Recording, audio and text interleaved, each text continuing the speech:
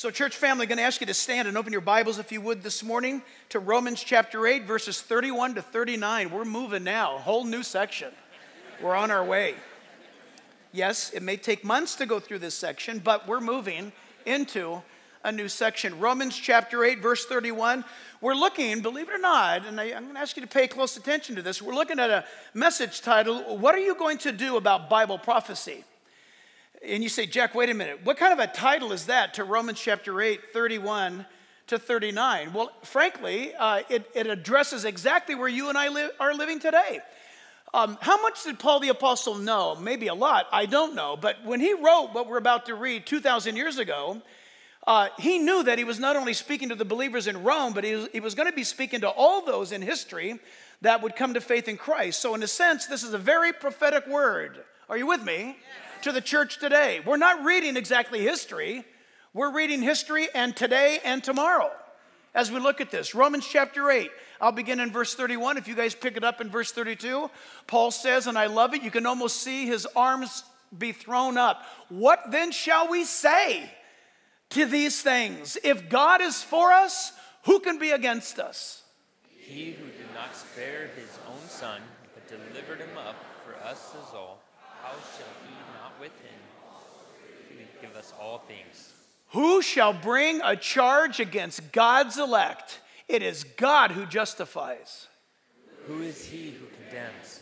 It is Christ who died, and furthermore is also risen, who is even at the right hand of God, who also makes intercession for us.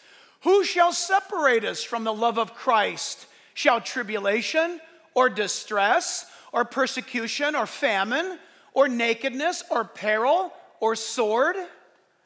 As it is written, for your sake we are killed all day long. We are accounted as sheep for the slaughter. Yet in all these things we are more than conquerors through him who loved us. For I am persuaded that neither death, nor life, nor angels, nor principalities, nor powers, nor things present, nor things to come, nor height, nor depth, nor any other created thing shall be able to separate us from the love of God, which is in Christ Jesus our Lord. And all of God's people said, Amen. You may be seated, church. And we do ask God's good hand to be upon his word to us in an absolutely perfect biblical style, as you would expect from the Apostle Paul. He actually asks a question in verse 31. He says in verse 31, what then shall we say to these things? If God is for us, who can be against us? This is a very, very biblical, classical way of teaching. He asks a question. In other words, he sets up a question. Why?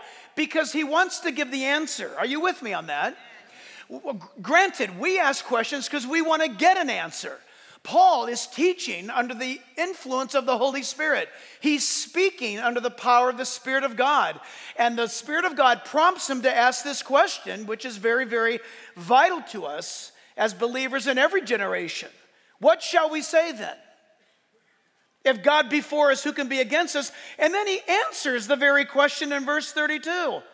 He who did not spare his own son, we're going to unpack that in a moment, but delivered him up for us all, how shall he not with him also freely give us all things? He answers in verse 32 the question he's asking in verse 31. It is a classic Jewish way of teaching. It is brilliant and it is powerful, invented by God. And of course, Jesus Christ was the exact master of that in his teaching style, not only with parables, but the fact that Jesus taught expositionally through books of the Bible, predominantly the book of Deuteronomy. We know this from the Gospels, Matthew, Mark, Luke, and John. Jesus quoted from Deuteronomy more than any other book, and you and I only get the parable.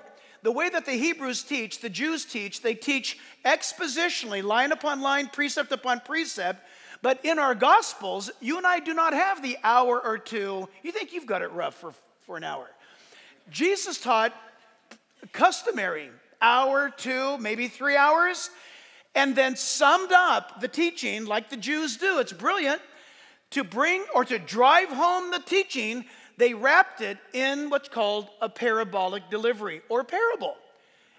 Everything he taught was then brought to your mind and your imagination in Technicolor by a parable. And Jesus taught like that, and he taught by asking questions. How many times did Jesus answer? Listen, somebody asked him a question. He said, well, let me ask you a question. Remember that? Yep. Anybody remember that? Yes. And then he would actually ask them a question to deliver the answer. They would ask him, he would ask him back, and then he would give the answer. It's absolutely awesome. It's brilliant. And Solomon, the wisdom of God, the Bible tells us there's never been a man wiser than Solomon. Now, Solomon, remember, he's a human. I mean, he had divine wisdom given to him. And nobody, the Bible says, was ever wiser or shall be wiser than Solomon, unless, of course, except Christ. But on earth as a man, and you know, Solomon made a lot of big dumb mistakes over life. Even in wisdom, he went against what he knew to be true. But this is the kind of wisdom that God gives. Do you guys remember when Solomon was seated upon his throne and there was two women who had equally born children? Obviously, they were the same gender, two little boys. Moms are nursing. They appear maybe to be friends. We're not sure about that. But one of them woke up to find out that her baby was dead. And so she took the other baby from the mom that was sleeping and replaced them. And in the morning she said, oh, look, tough day, tough night, huh? Look, your baby's dead. She stole the woman's baby and then said, look, your baby's dead. And now she's got this other woman's baby. And so there's this big scandal about it. So they go to Solomon. Now think about this. We need wisdom today like this in our courts and in our leadership in our nation and in our cities and counties. Solomon is sitting there on his throne. The two women come up.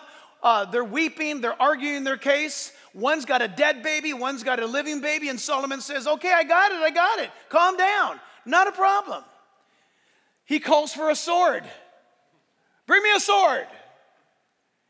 And he says, I'm going to cut the baby in half, and you can share the living baby. I'll just cut the living child in half, and you can take one part, and you can take the other part. There, problem solved. And one woman cried out and said, no, she can have the baby. And Solomon says, give that baby to that woman who just said that right now. That's her baby. Think of the wisdom of that. The power of that. And God speaks to us in the power of his word, the Bible, and it's alive. I'm going to give you a huge introduction. We may not even get into the study, but it is foundational, very much so for this. Write it down if you would, please. Revelation chapter 19, verse 10. We're talking about what are we going to do about Bible prophecy? And yes, it has everything to do with the book of Romans. But right now, Revelation 19, verse 10. John says, I fell at his feet to worship him, but he said to me, this is an angelic, either an angelic creature or it's somebody in heaven, one of our own brethren. See that you do not do that. I am a fellow servant and of your brethren, you who have the testimony of Jesus. This personage is speaking this to John. And he says, or they say, worship God. Here's the reason why. For the testimony of Jesus is the spirit of prophecy. The revelation of God's word is the very spirit of who Jesus Christ is. The foundation of the Bible. John chapter 16, verse 33. John 16, 33, the Bible says, and these things, Jesus said, I have spoken unto you, that in me you may have peace. In the world you will have tribulation, but be of good cheer, I have overcome the world. And all God's people said, that's awesome. That's a promise you can hang on today. That's going to become more dear to you and I as the months advance. Revelation chapter 3, verse 7. The Bible says, and the angel of the church at Philadelphia write, I know your works. Look, I have set before you an open door, and no one can shut it, because you have a little strength, and you have kept my word, and have not denied my name. Because, verse 10 says, you have kept my command to persevere, I also will keep you from the hour. It's a very specific moment of trial, which shall come upon the whole world to test those who dwell on the earth. There's a time of evil that is going to escalate so great that Jesus says, don't worry about it. For that generation of believers, I'm going to keep you from that hour that's going to test the entire world. We need to remember that because where we're going in Romans chapter 8. Isaiah 42, verse 9. Isaiah 42, 9. God says, behold, the former things have come to pass. I love that. What I've said in prophecy, look, it was just fulfilled. That's what God's saying. And new things I declare, before they spring forth, I tell you of them. That's the God of the Bible, church. The Bible is the only prophetic book in all of human history. All of it, listen, everything else is a knockoff. Everything else is an attempt to act like the Bible, to be like the Bible. And they all fail. They all fail, every single one of them. They all fail. But the Bible is the only prophetic book in the world. God tells the future in advance. It's one of the attributes that he says that makes him God, but also is one of the attributes by which you can determine if he is God.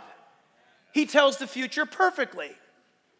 Regarding Romans 8 and Bible prophecy, the book of Philippians chapter 3, verse 20 and 21 says, for our citizenship is in heaven. Friends, that's a prophetic statement.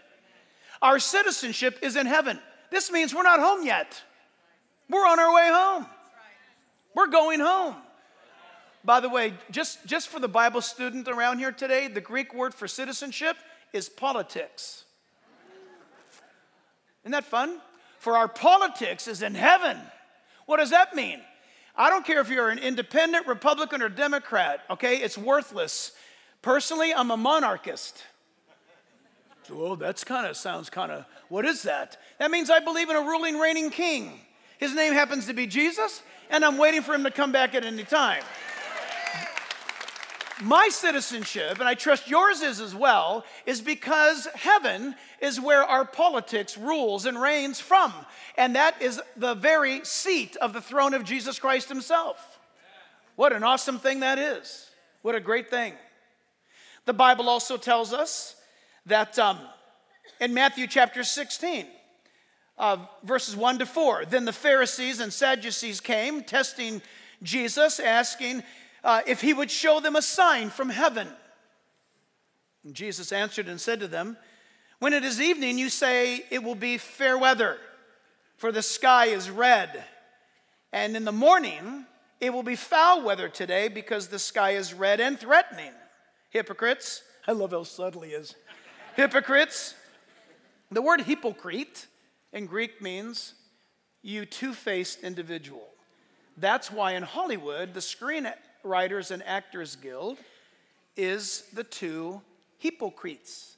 One face is smiling, one face is frowning, and the actor wears both. Jesus says, you bunch of actors. You think you know everything, but you give the weather report, but he goes on to say, you can't even discern the times and the seasons in which you live. He says, you hypocrites, you know how to discern the face of the sky, but you cannot discern the signs of the times. A wicked and adulterous generation seeks after a sign, and no sign shall be given to it except the sign of the prophet Jonah. Amen. Isn't that awesome? You say, what? Jonah, the big whale? No, the Bible says Jonah and the big fish. It wasn't a whale, it was a fish. You believe that story? I believe it because it's not a story, it's a fact. Who says? Jesus says. Jesus says it's not a story. Jesus says it's real. And Jesus says, so will be my death and resurrection. You want to see a sign? I'll show you a sign. As Jonah was 3 days and 3 nights in the heart of the great fish, so will the Son of Man be in the heart of the earth. That was the sign he gave. So number one, church, we dive into our point today. It's the only point we have. It's in verses 31 to 32, and it's very important. What are you going to do about Bible prophecy? Because you're living in it, if you realize it or not, right now. So what are you going to do about it? Wake up and realize this, that the fact is your glorification, Christian, is coming. We studied that in Romans chapter 8 earlier. We looked at it in verses 28, 29, and 30. And God says that his intent is ultimately to bring you and I, those of us who trust Christ, to glory. Isn't that amazing to think? It's funny because everybody wants glory. So when I mention glory in the Christian setting, it's like, now calm down, Pastor. But everybody wants glory. They want to be in the front seat of the parade. They want to have all the trophies. They want to walk down the red carpet. They want their name in neon. And then when it comes to the actual glory, we as Christians shy away from it. Well, you need to be humble now. We're talking about humility. This is the glory that God gives. This is not the glory based on your achievements. Remember, we talked about last week foreknowledge and predestination engineered by God. He did it all. You're not going to walk into heaven and say, hey, everybody, how you doing? You're going to walk in and we're going to say, how did you get here? And all of our answers are going to be the same. By the grace of God. By the awesome, incredible merits of Christ Jesus. None of our own doing. And God says, I've not only foreordained you, but I predestined you. I called you. And he ends the glorious purpose of it all. Last week we saw is that we're going to be glorified in eternity.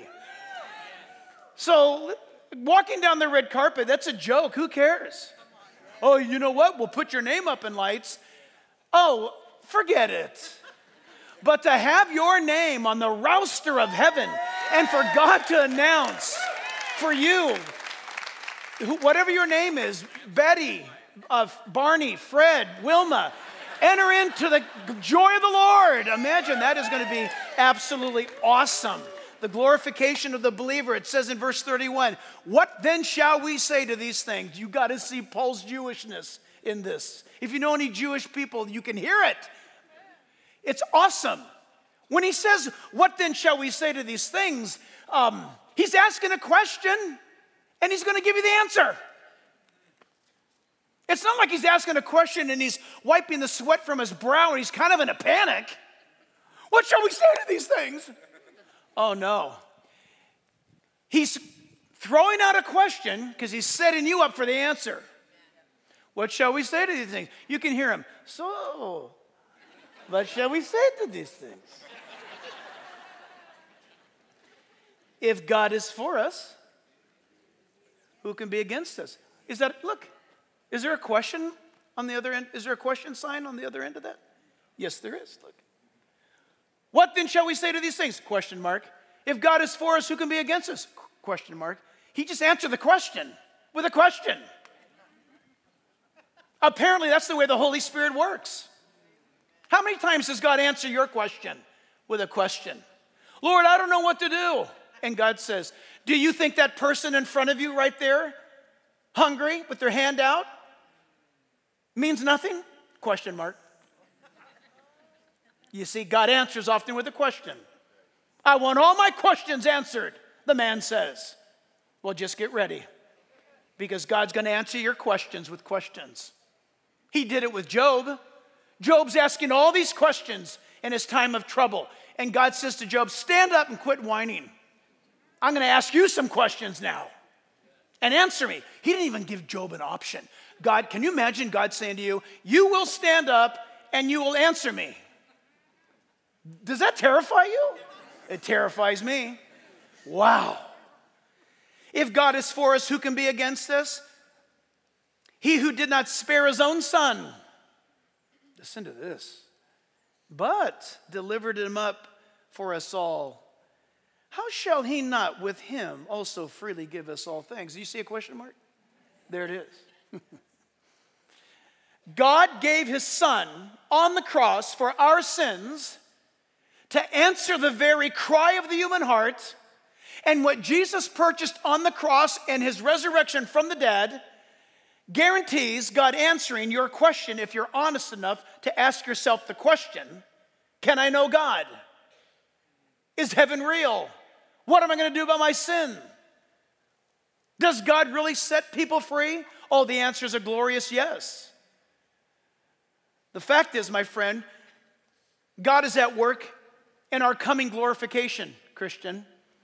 So what are you going to do about Bible prophecy? Number one, mark this down. Verse 31 is this. We will learn the truth. We will learn it happily, with joy. We will learn it. We're learning it now. We will learn the truth. So when he says, what then shall we say to these things? If God is for us, stop right there. Circle the words, these things. This is awesome. Because the word these things encompass technically everything from Romans chapter 1 verse 1 all the way to this moment. It's the entire, we would say, authorship or speech or message that Paul has given to this moment. And then Paul says, to all that I've taught you about and spoken to you about, what shall we say to these things? But watch this.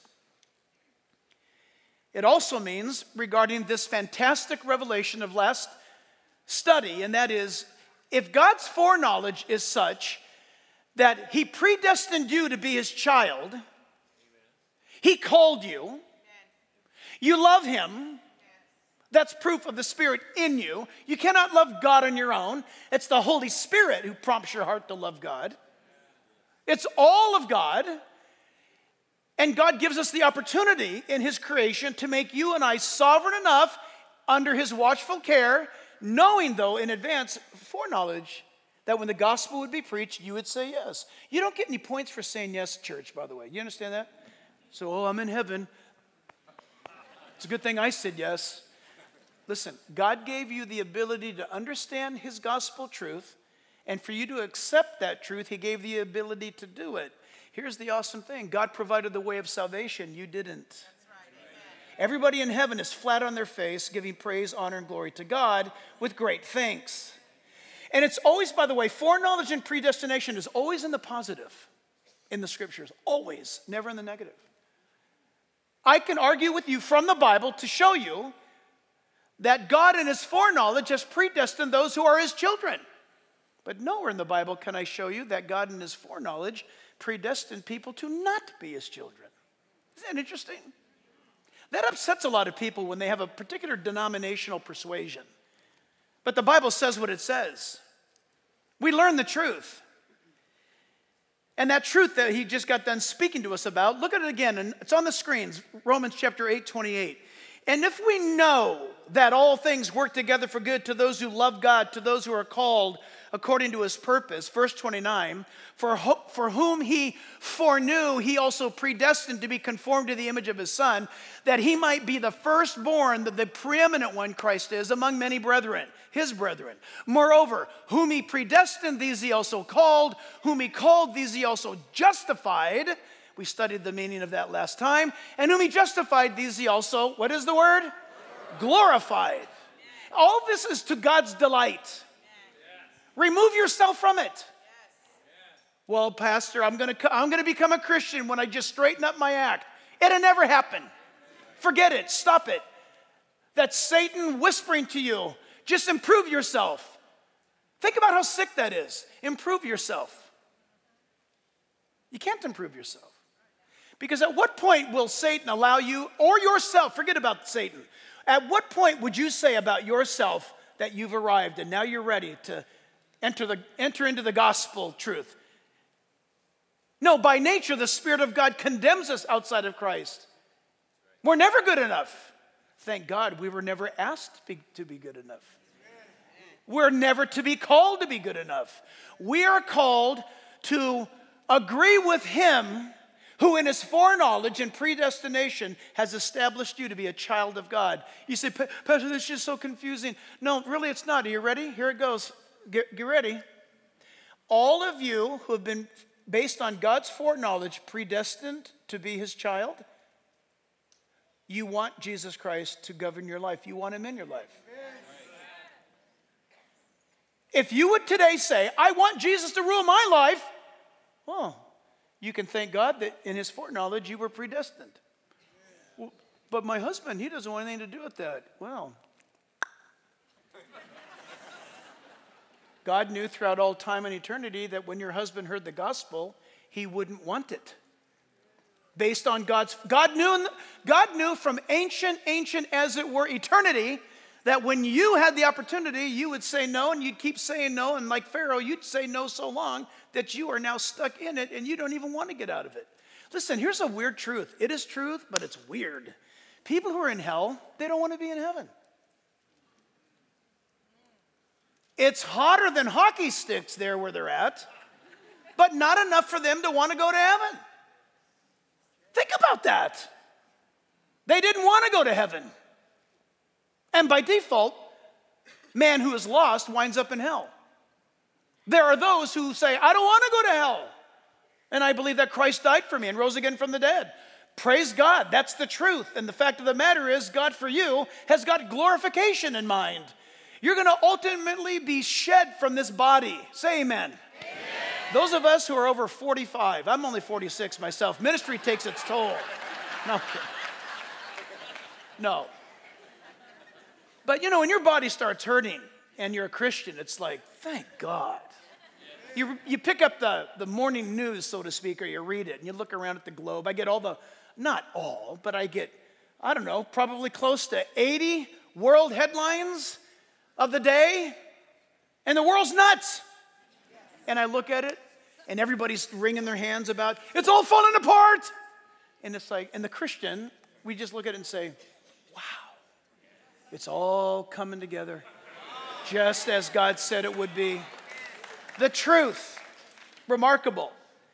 And by the way, what a great thing it is, because we're going to be talking, as we've read a moment ago, about glorification in the midst of hardships and difficulties, trials and tribulations. And the fact of the matter is, it's all about God's power of truth being governing in your life. This is why somebody would rightly say that one with God is a majority. That sounds like a dumb statement. But theologically, it's true. God, oh, listen up, cheer up. God always moves the greatest in the minority. From Genesis to Revelation, it's always the few in number that see the miraculous works of God. This is the way he works. Remember, David got in big trouble because he was going to go to war, but he counted the troops to see, oh, they've got a bazillion soldiers. We're going to go up against them. Let's count and see how many soldiers we have. And God says, David, boy, are you in trouble? You need to come over here. And God sent David to the woodshed for a come to Jesus meeting. And it was not good. Because of David's sin, people died. What was David supposed to do? Lord, you don't care about numbers. You know, look, this is one service today. There's going to be 3 churches here today at this address by the end of the day. And this is one of them. And it's full. And there's overflow. You think God cares about numbers? He doesn't care about that.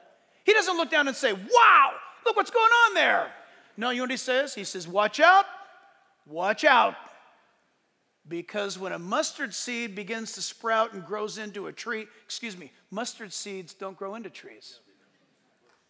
Jesus is warning us. When a mustard seed grows into something abnormally large, he says, it's then that the birds of the air come and lodge in its branches. In Hebrew teaching, birds of the air, birds generic is a warning. For example, when Jesus says, a sparrow, when it falls to the ground, your Father cares. Did Jesus say when the birds fall to the ground, your Father cares? Nope. He mentions sparrow by identification. When the Bible mentions birds generic, it's always bad. When the church grows from a little mustard seed, 12 guys, well, 12, lost one, 11, then got one back. It grows, and because God's blessing it, evil will infiltrate like birds hiding in a tree. You know, think, sorry if this offends you, but to me this is very powerful. I've never had to cover my head walking underneath a bush when there's birds in it. I've always had to be concerned about covering my head when I'm walking under a tree when it's full of birds. Think of that picture in your head. Because in the midst of the church, there's going to be imposters. In the midst of this service, numerically, there'll be those who have no intention to draw closer to Jesus in this service. They have no inclination whatsoever to let the authority of God take over their lives. They're here for mischief. God knows this. We don't know it. I don't think we know it. But watch out for numbers. Numbers don't say anything about what's right. Be very careful about that. God's math is best when it's one person standing on God's truth with God. And it's not 2. It's not God and us. When we stand on his word, we're one with him. That's God's math. Elijah stood against the false prophets of Baal and Ashtoreth, 850 prophets, and one man standing against them, speaking truth. And God defeated 850 prophets Why? Elijah stood true to the word of God. Number two is this, verse 31, is that we see the opposition. What are you going to do about Bible prophecy in our day, right now, in the 21st century, in this year? What are we going to do? Well, just keep your eyes on the fact, Christian, that God has got glorification coming for you. You are going to inherit the glory of God. None of us can imagine what that's like. And I had a dream and I saw the glory of God. I don't want to hear it. No, seriously, with all due respect, you saw the glory of God? Paul the Apostle said he saw it, and God forbade him to tell other people about it. If Paul the Apostle couldn't talk about it, I don't think you're clear to speak on it. You don't have that clearance. Paul had it, and he couldn't talk about it. Did you know that? Paul saw the glory of heaven. And you could almost feel it when he's saying, I saw, and then he says, but he was not permitted to write or to speak of it. It's almost like as though Paul picked up his quill to start writing, and the Spirit of God said, what are you going to write? What are you going to say to these things? It's too glorious. Can you imagine trying to find a word? I wish I would have done my homework better. It just came into my mind. But I would have put it on the screen. It would freak you out. Maybe I'll do it at second service, but it's, no, you don't you stay. You leave. We love you, but when this service is over, get out. We have a whole nother group coming in. But some Christian group, somebody, read out loud to AI Ezekiel's chapters describing angels in heaven. And the AI was listening, like it's listening now. Truly. And the AI produced what and how it saw the description of angels given in the Bible. And it will shock every single one of you. It shocked me. It had no resemblance of what I thought when I read the Bible. And the AI took just the words of the Bible and then put in graphic form what it was. Wings with eyes covering them within and without. What does that mean? Well, even AI blew my mind, but AI doesn't know.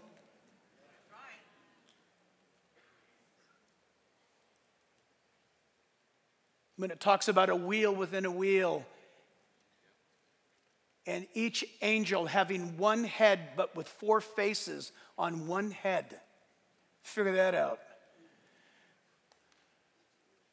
The glories of heaven. Remarkable. But listen, we will see the opposition. We will learn the truth. What shall we say to these things? If God is for us, friends, that's enough. If God is for you. Then what about the opposition? If God is for us, who can be against us? Can you all understand this right now? That verse 31, if God be for us, who can be against us? You do understand that this is what it doesn't say. If God is for us, nobody's against us. That's not what the Bible says.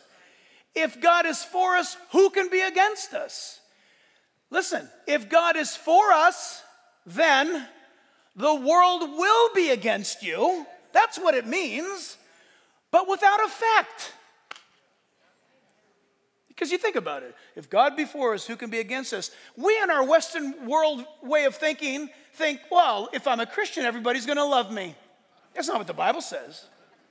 In fact, if you're a Christian, the world's going to be against you, but the Bible makes it clear, what can they do to us? If God is for us, who can be against us? If God is for us, all those who are against us, because we're biblically based, amount to nothing. Do you know that? Do you believe that? I believe that with all my heart, and if I didn't, I'd walk off this platform today. The magnitude and the amount of criticism that this church gets for standing and holding the line, and I don't care. Well, this is what an article, this is what this pastor is teaching, and he's believing in this, and it's not true. So what do I get to do? I get to laugh at it. Why do you do that? I'm just following the instructions of my Father. He who sits in the heavens shall laugh. He will hold them, the unbeliever, in derision. Do you know the truth? Are you walking after the truth? When you quote Jesus and when you love your family who hates you back and you're kind to them, doesn't it drive them crazy? When they are trying to provoke you to wrath, but you love them, you know what it does to them? It's what Jesus said, by heaping coals of fire on their head. They're trying to upset you, but you bless them back. Heaping coals of fire is a blessing. It's not a curse. You're giving them what they need to have food and light and comfort and safety. Coals of fire, that's how they carried fire from one neighbor's house to the next, was in a basket on their head. Jesus said, if there's people upsetting you and stuff, or if somebody has need, then listen, if they revile you, bless them back by heaping coals of fire on them. It doesn't mean catch their hair on fire. It means that give them fire so that they can go feed their kids and warm their house. But they hate me. Give them good. Bless those who curse you. Right. You know why? We're not taking it personal. Right. I was invited to something recently. I think I told you guys this before, a couple of weeks ago. I was invited, and as I was en route, I got this little briefing, and they said, hey, just a heads up. This thing you're coming to, you are hated here. And I said, I appreciate, thanks for the intel. That's what I did. Hey, thanks for the intel. Copy that. Okay, good. And why does that help me? Because listen, none of them are going to attack you and me because we're wearing the wrong shoes or the wrong shirt or we didn't get the note about what color pants we're all supposed to wear.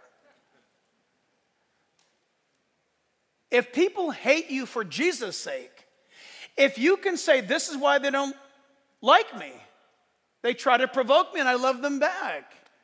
They yell and scream and I don't go back at them like that. I pray for them. Opposition. Only in Christianity is opposition a tool that God works through in your life and mine. Man, like with Joseph, his brothers meant it for evil, did they not? And decades later, Joseph had the great opportunity to say to them, I know you guys intended this for evil, but God meant it for good. The Bible says that God will take the wrath of man in the day of judgment and it will praise his name. Wow, what does that mean? I don't know, but we'll see it. If God is for us, who can be against us? The word against here in the Greek language means any accusation. Listen, church, any accusation, indictment, attack, defamation, condemnation, any judgment with the intent to destroy or malign or to slander. You don't have to worry about those that are against you. Live prophetically. Joshua chapter 1 verse 5 starts there. No man, are you guys okay? Yes. No man shall be able to stand against you or before you all the days of your life. As I was with Moses, so I will be with you. Well, listen, if he was with Moses and if he was with Joshua, then I take it that he's going to be with me. I will not leave you nor forsake you. Be strong and of good courage, for to this people you shall be divided as an inheritance, the land which I swore to their fathers to give them. Only be strong and very courageous. Have I not commanded you? Be strong and of good courage. Do not be afraid nor be dismayed, for the Lord your God is with you wherever you go. The life of the Christian today. Jeremiah chapter 1 verse 19. They will fight against you. God tells Jeremiah, they're going to fight against you, Jeremiah. He said, wait, I thought I was called by God. You are, Jeremiah. I thought you loved me, God. I do love you. I thought I was in the ministry. You are full time. He says they will fight against you, but they shall not prevail against you. For I am with you, says the Lord, to deliver you. I love that. I love that verse. Jeremiah 1:9. Song of Solomon, chapter 8, verse 6. You have set me as a seal upon your heart, as a seal upon your arm, for love is as strong as death. God's commitment to us. No need to fear opposition. Church family, listen up. No need to fear the opposition that's coming, and it is coming. 2 Kings chapter 6, verse 16. So he answered and said, do not fear, for those who are with us are more than those who are with them. That is the enemy. You can't see the invisible realm. When you're standing all alone, you can't see the invisible forces that are around you. I wonder how many things go on in our life that we just fluff off as nothing. Little do we know that there is God's influence going on. Psalm 118. You guys okay? There's a lot of verses. I hope you're writing these down. Psalm 118, verse 6. The Lord is on my side. I will not fear. What can man do to me? Are you going to go to court? Are you going to go before the city council? Are you going to go before the whatever? The panel, the board?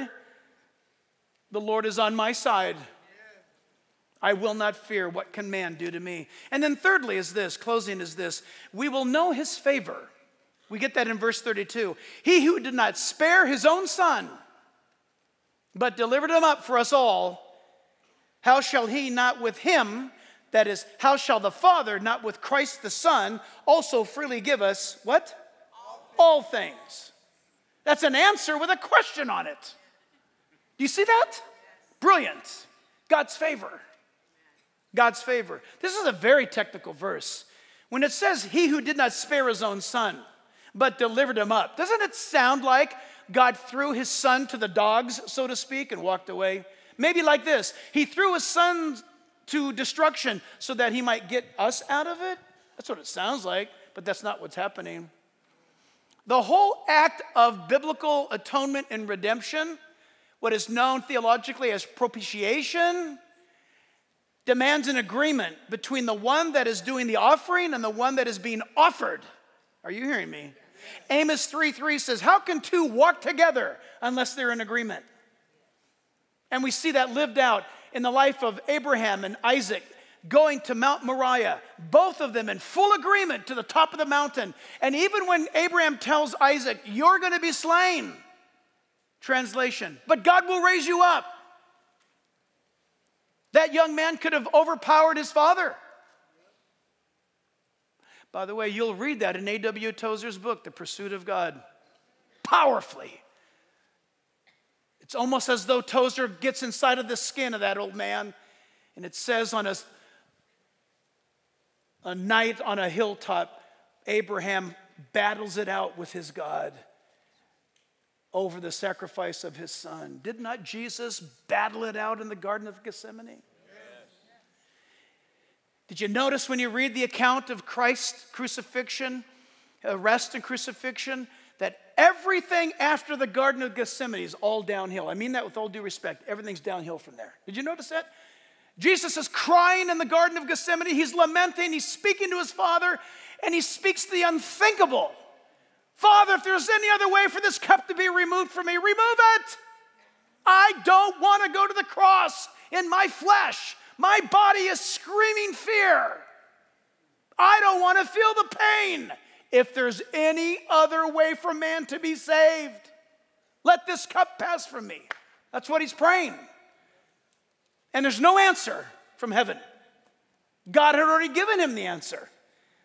Christ in his flesh in that moment, think about it. He's got the same flesh that you and I have.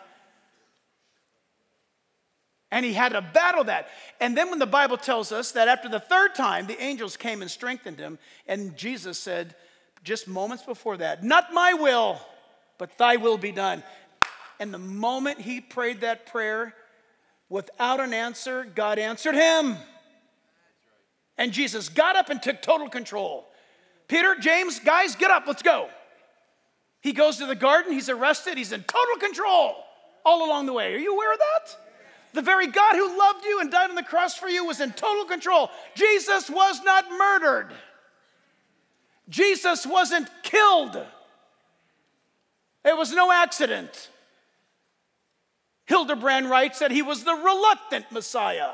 What an insult. Jesus says, for this reason came I into the world, but to die for us. And the Bible here tells us, in the great plan of God, he who did not spare his own son. What does this translate to? Absolute love for you. But delivered him up for who? For us all. How shall he, God the Father, not with Christ the Son, also freely give us all things? So here's where we end. So when he says, he who did not spare his own son, I have this question for you. Does Romans 8:28 apply to Jesus as it applies to you? Think. I'm vetting this in front of you. I read it in no book, but as I was praying and studying, the thought came to my mind, if God the Father offered up God the Son on the cross for me, and he suffered as he did, listen, class, this is advanced theology now. Does not the entire Bible reveal to us the perfect will of God? Did not Jesus say, I have come to fulfill the entire word of God? Is this not an eternal truth? That God, if he loves us, if his son is born into the world, loves his son, doesn't Jesus say so? Father, you have loved me. I love you. And these who follow me, they love you, and you love them as I love them. In John 17, remarkable. When the Bible says all things work together for good to those who love God, go do some homework. How many times did Jesus say, I love God, I love my Father? And then he turns and says, do this, love my Father, love God. All of that is the fulfillment of Scripture. Love your neighbor, love God. Love God, love your neighbor. Never ends. So the question is this. He gave his only son, but is the truth not there that God would experience all things work together for good to those who love God? Speaking of Christ now. I'm not just speaking of him, I'm speaking of Christ. You say, I don't know, I've got to think about that one. Well, here's the answer. For the joy that was set before him, he endured the cross, despising its shame. Jesus died and suffered death, and it was a joy for him in the Spirit to offer himself up for us. He loves you that much. 2 Corinthians 8, verse 9, for you know the grace of our Lord Jesus Christ, that though he was rich, for your sakes he became poor, that you through his poverty might become rich. Did you hear that? I want to ask you this question. Are you becoming rich? Are you becoming wealthy? You say, well, not in this current market and climate. Yeah, right. Okay. I'm talking about being rich. You know, like wealthy? Like what do you mean? Like this is what I mean. How rich are you in forgiveness? Well, I got a lot of stocks, got a lot of bonds. How rich are you in forgiveness? How much grace is in your account right now? I love God. Do people who know you know how rich you are by the amount of grace in your account? How much mercy have you deposited lately in the bank? Because, you know, you can only draw off of what you have in the bank, you know. God doesn't use a credit card that has to be carried over. How rich are you in love? How about this one? What about peace? Are you rich with the peace of God? I'm talking about peace. When you see people invading your country, or you hear the doctor give you the news about your 9-year-old, or one of our dear precious saints this morning waking up to find his wife having passed in the night this morning. With hot tears on his cheeks, weeps with a smile. Go figure that one. Lifelong marriage, lifelong life. Started with us in this church when we were home Bible study. Wakes up to find his wife with Jesus. I like to put it this way. She left our friend for another man. His name happens to be Jesus, and I don't mean Jesus. I'm talking about Jesus. So I'd like to ask you today if you'd like to make a deposit for the first time in a brand new account. Because right now you have zero in that account. I'm going to ask you to stand right now. No, wait. Let's not do that. That would mess things up. Stay seated. Let's bow our heads in prayer. Nobody moves. Guns are set to tase. Doors are locked. Your desire to get your grill out of this parking lot could interrupt somebody's decision to meet Christ. That would be wrong. I'm going to ask you right now, while heads are bowed and eyes are closed, to make a decision right now about this God who loves you. And he's asking you a question.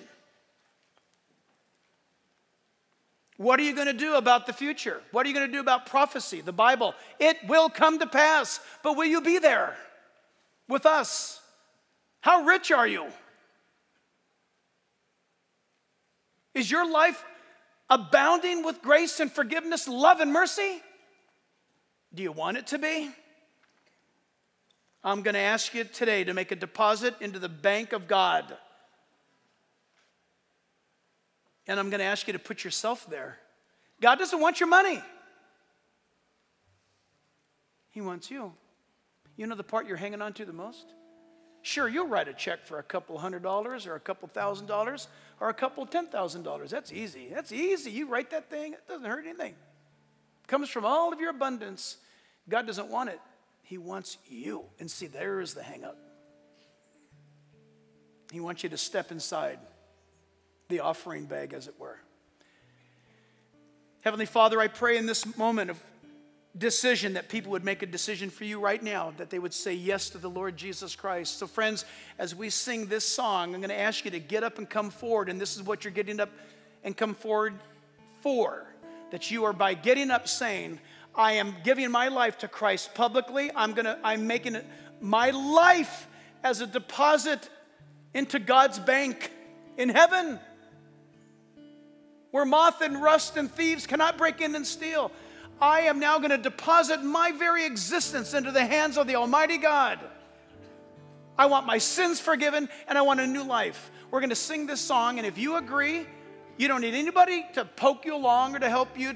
If you believe that's true from the Bible, you get up and don't take a vote, don't test the air. Have conviction, will you? Christ died for you. You can stand for him, and you can come forward and accept him as Lord and Savior. You come as we sing this song. You come right now in this time of getting ready to pray. If any of you are still thinking, I should really be doing this, then you should do that. Maybe you're watching us right now at home, or you're on TV watching us, or by whatever means. And in a moment, you're going to have the opportunity to scan a barcode and get a Bible and to find out what it's like to experience being in the family of God. But maybe you are, again, watching by TV or by whatever means, and you'd like to join these who are saying yes to Christ. You can do that right where you're at right now. You can pull over, you can stand, you can, wherever you're at, whatever you're doing, you can join these that are standing here. You can do the same thing right where you're at. Those of you who are here, will you pray this prayer out loud? God will hear you. You just mean it to him, and it is this. Church, you want to join in with them if you want, but those of you standing, pray this. Dear Lord, in Jesus' name, I ask you to wash me of my sins, because I repent today. I'm a sinner asking you to save me. Change my life. Write my name in your book. I surrender. Come in now and begin to live in me. Because today I proclaim Jesus Christ crucified and risen from the dead. In Jesus' name. And all God's people said, Amen. Amen.